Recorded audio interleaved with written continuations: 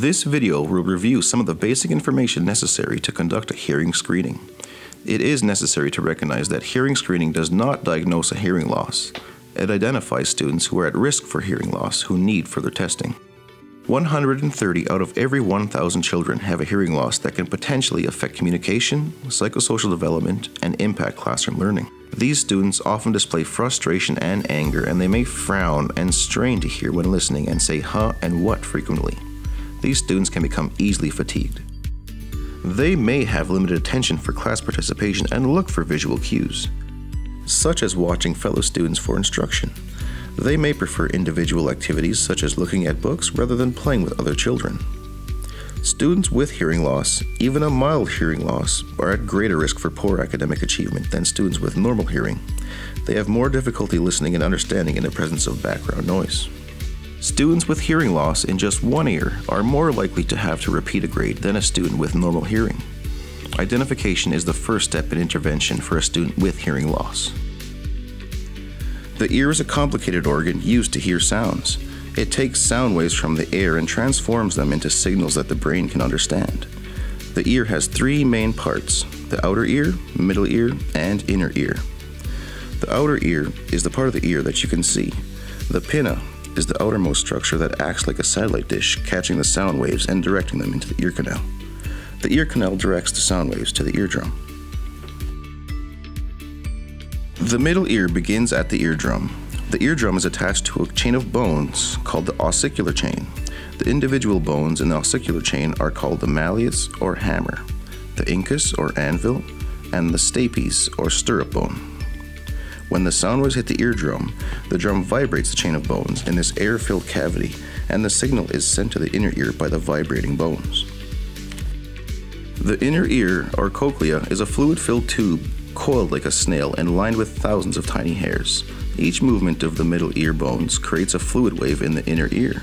The movement of the fluid causes the hairs to move and convert the signal into electrical energy that is passed onto the brain and interpreted as sound. A conductive hearing loss is a problem in the outer or middle ear. In many cases, a conductive hearing loss can be medically or surgically treated. One characteristic of this hearing loss is the student may still be able to hear his or her own voice at the normal level, but is not able to hear other people. 4 common causes of conductive hearing loss are impacted earwax, draining ear, perforated eardrum, and middle ear infection, also known as otitis media.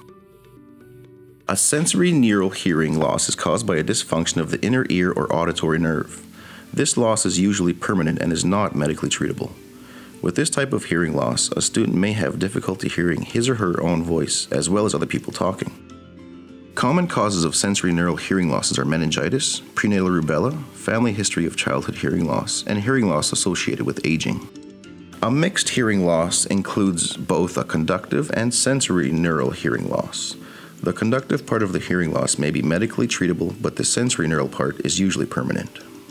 Frequency is a physical characteristic of sound. When listening to sound, we perceive changes in frequency as changes in pitch. The normal ear can perceive sounds from a very low pitch to a very high pitch. The frequency range for normal ears is 20 to 20,000 cycles per second, or hertz.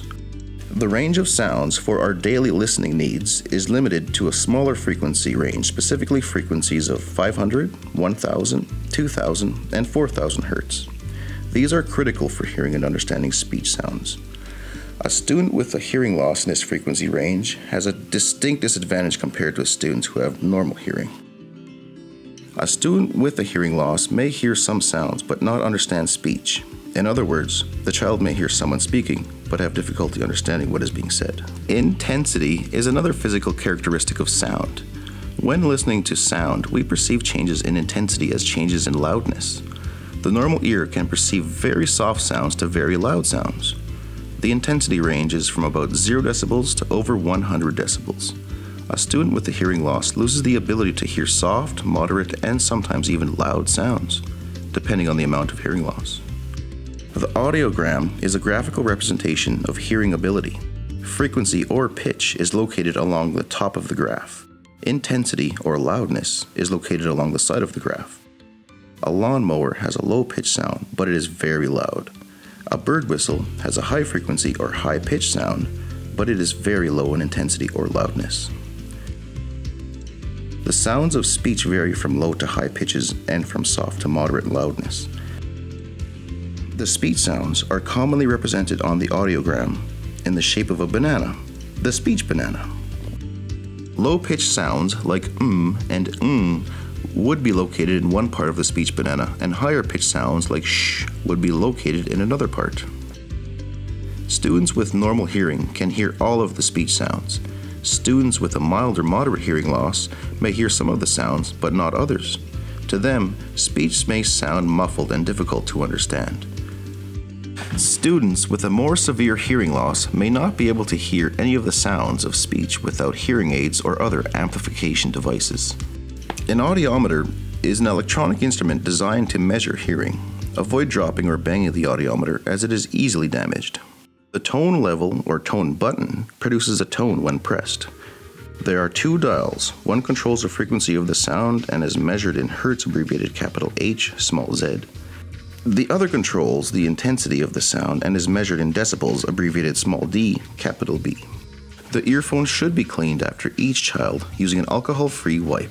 Alcohol-based cleaners may dry out the rubber cushions. Moisture should be kept away from the hole in the center of the earphone. Perform a listening and visual check every time the equipment is turned on. Using the following steps, inspect the cords and headset for any visible damage. Be sure they are correctly connected to the audiometer. Put the headset on and check your own hearing at 20 decibels at 1000 Hz in the right ear. Then check 2000 and 4000 Hz also at 20 decibels. Then check the left ear starting at 4000 Hz, then 2000 Hz, and finally 1000 Hz, keeping the intensity level at 20 decibels. At the beginning of March each year, please send your audiometers, including headphones and cables, to our local service provider.